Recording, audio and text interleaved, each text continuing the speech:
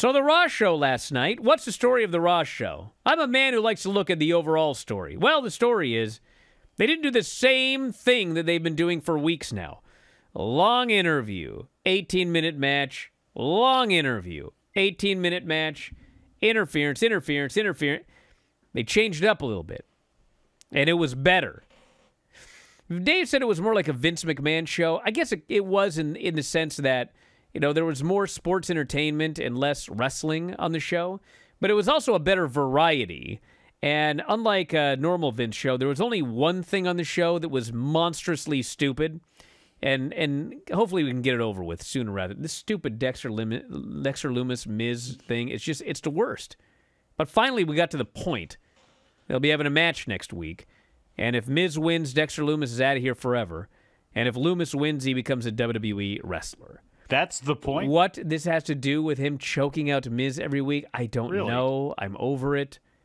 Well, yeah, it's the point. We're actually getting a match out of it instead of it's the same angle every single solitary week. I'm sick of it. That man was in that other man's house with his kids and a babysitter, right? Like, this was a long way. It's been stupid from day one to get to where they wanted to go.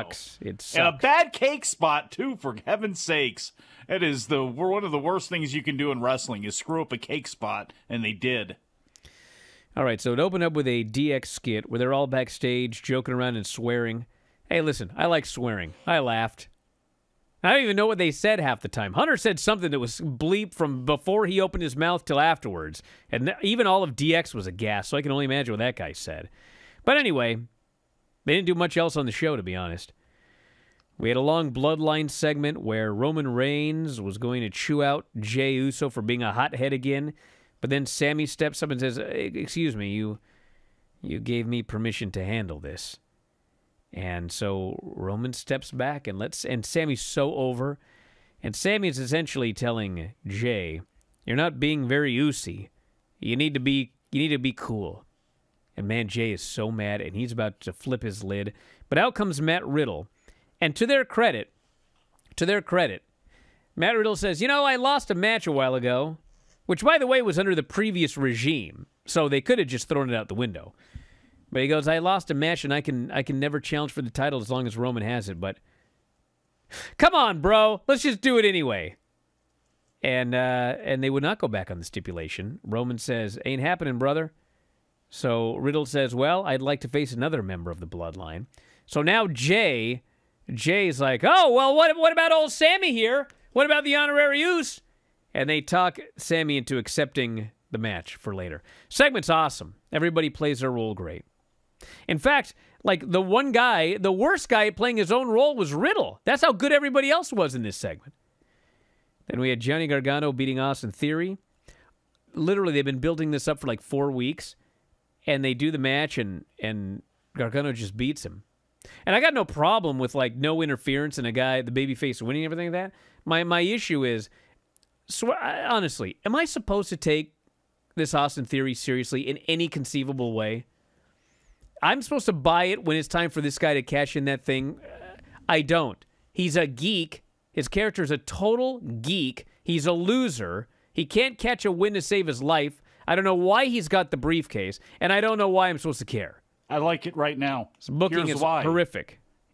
But it's not, Brian, if they build him back up. He's been a loser and a geek since day one, and just by being associated with Vince McMahon did not make him a star, okay? It didn't. It put him in higher profile situations, and frankly, like the RKO at WrestleMania or with the Stunner, he lived up to it. But the bottom line is, he's always been a loser, and the fact of the matter is, if you want to take him seriously as a future star, you are going to have to build him back up anyway, briefcase or not. So you can have him lose the briefcase. To me, I have him hold on to it. We've had bigger losers in the past have the briefcase. Damian Sandow, Cody Rhodes, that whole feud for that thing was completely ridiculous, as well as a bunch of other people. But if they, from maybe around Survivor Series, they start building him back up, he starts getting wins, he starts becoming a serious character who's just not a jerk who smiles and takes a picture of himself, good.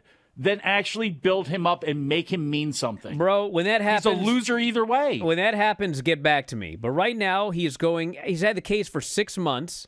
I know. He's lost 15 straight matches. Yeah. I'm not sure that's worse than or that's better than Damian Sandow. I suspect he had at least one match. But how out of long 15. does he have before he's got to cash 6 that months. in? Okay. We're running out of time That's a here. long way. Not going into Mania season. Look, we got the whole rest of the year and then into Mania season. If they build this guy up so it actually means something after Mania, that's far more important than him getting, doing anything with Johnny Gargano right now. And I know I'm hoping against hope here, but look, the coat of paint worked on Dominic Mysterio, at least for right now. I'll be willing to take it on Austin Theory. Well, when it happens, get back to me. I will. We'll do it on this show. This sucks. We'll talk about it. Rey Mysterio beat Chad Gable, and then afterwards Dominic and the crew attacked him, and Dominic beats him down, and he's begging his father to hit him, but Rey will not hit his child. So Dom hits him with a clothesline from behind. Poor Rey bumps right into the top rope. I don't know if he broke his nose, but he's bleeding everywhere. And then Rhea holds him. Dom hits a 619. Comeback commercial. Rey's he's sobbing uncontrollably. Yeah, he broke his nose. And what his child has done to him. And then the Judgment Day is doing this promo, and man, they hand that mic to Dominic. And I know people are talking about, crowd sweetening, and there is a degree of crowd sweetening. There's a very obvious one on the pay-per-view where you actually could see the people standing up and going like this, so you knew it was real. But then they all sat down, but the sound kept going. Yeah. That was weird. But I also got reports from people that were at the pay-per-view that they said, yeah, there's some crowd sweetening, but dude, this crowd was hot, but especially for the Bray Wyatt deal. That was the problem, was you saw the crowd be hot, and then you're seeing a weird reaction. And frankly, last night, the mixing on the show, I could be crazy, it could be the app I was through, but they had some really odd moments last night, too, that were noticeable. It's not the end of the world, but they were noticeable to a viewer. There is sweetening, but you do realize, people, that when you put salt on a steak, it's still steak. Like, these crowds, it's not imaginary, like they're not making any noise. They are adding sweetening on top of the noise they're making. And, man, when they give that mic to Dom, oh, my God, the heat this guy generates. He's hated. And, everyone was like, oh, why put Dom in the Judgment Day? Who cares? Blah. He's 1,000 times better as a member of the Judgment Day than he was as Rey's geek son tag team partner that lost all the matches and was totally vanilla. So they do the big thing, and out comes AJ. They want AJ to join. AJ acts like he's going to join, but in fact, he says, I wasn't talking about joining you guys. And out come Gallows and Anderson. Big brawl. Baby faces clear the ring. We got 6, exactly as I said yesterday on this very show, that's what they're doing. Yes. Oh, yeah? Carl dropping that title first? Yep. Well, not first, but he's going back to drop it. Reigns, Heyman, and Solo Sikoa are about to leave the arena. And Roman's like, Jay, you're staying here. You got to help the Honorary Uce win. And Jay's like, well, what about Solo? Roman says he's going with me to party in New York. And, man, Jay is so sad.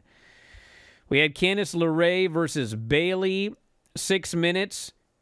Bayley beat her. Or no, I'm sorry, Bayley went for a finish and Candice beat her with a cradle. So Bayley loses 2 matches in a row. And then they're beaten down. Candice and Bianca runs in. Bayley gives her a mistimed elbow. It was actually mistimed by Bianca. She didn't bump on time. And they're teasing that Bayley is going to get another title shot after losing a championship match on pay-per-view and then losing to Candice LeRae the next night. It's not perfect, everybody. We still got some booking problems here. We had the Miz birthday party, which was one long booking problem. Ugh. It's like, Miz admits, Loomis is going to show up. They go out anyway. Loomis shows up. He goes after Miz. Miz accidentally boots his wife, who totally mistimes putting her face in the cake. Twice. And then literally she has to just rub her face in the cake when the camera's not on her. The cake. God, this sucked. They set up the match for next week. We had Omos beating 2 geeks, one of whom was not named after me. You sure? Bobby Lashley's going to face Seth Rollins, but he's cutting this promo, and he mentions beating Brock Lesnar. So Lesnar teleports, because he got a lot of money. He has the ability to teleport from a farm in Saskatchewan to the building. And he's all mad that Lashley said that, so he comes out and kills him. And then Seth demands the match. and he makes fun of Lashley, saying, "I thought you were a soldier." So Lashley accepts the challenge. Seth beats him. Bobby Lashley, literally a victim, was booed unmercifully. He was booed when Brock was killing him. He was booed when Seth Rollins beat him. Like, man, this guy actually has a case for these fans. But he'll probably stay babyface. Elias returns next week. Matt Riddle beat Sami Zayn, 16 minutes, good match. At one point, Jay was going to interfere, but Sami goes, "No!" So then later, they're outside, and, Jimmy wants to interfere, and Jay goes, "No. Honorary use said..." So Sami gets beaten. So Roman ain't going to be happy about that. Jay's in a predicament, isn't he? We're going to see who he takes it out on. The storyline is great. Everyone's awesome in this storyline. It's the best thing in WWE. And then the main event. It's the best thing in wrestling.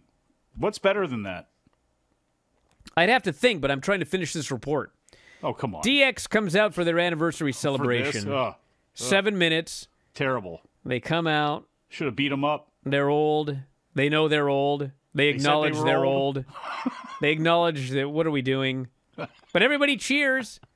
And they do all their they got glow sticks. They do all their catchphrases. They mention Billy Gunn. Road Dogg's exhausted doing his thing. Hunter's exhausted, literally says, "I got to take a second to catch my breath." Then he does his deal, and they go off the air. They clearly didn't want to do this, but they figured they had to sell some tickets. So there you go, the 25th anniversary of DX here in 2022. Back in a moment, Observer Live. I totally forgot this story until just now. And it happened when I was a kid, and so I think there's a decent chance that it could have been like a dream. Yes. And so, like, I was chopping the tree, and I just remember looking up, and all of a sudden, like, this was a weird thing. I remember I looked up, and there were Ewoks in the tree. That is definitely a dream. And I saw it coming down, and all of a sudden, I was like, I woke up later.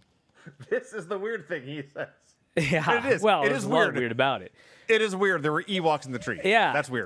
If you enjoy these videos, for just $7.99 per month, you can enjoy full-length editions of The Bryan and Vinny Show, Wrestling Observer Live, Figure 4 Daily with Tom Lawler and Lance Storm, the Mad Men Podcast, Speak Now Pro Wrestling with Denise Salcedo, and more, plus hundreds of archived shows, all in beautiful HD. Don't miss out. Join us today.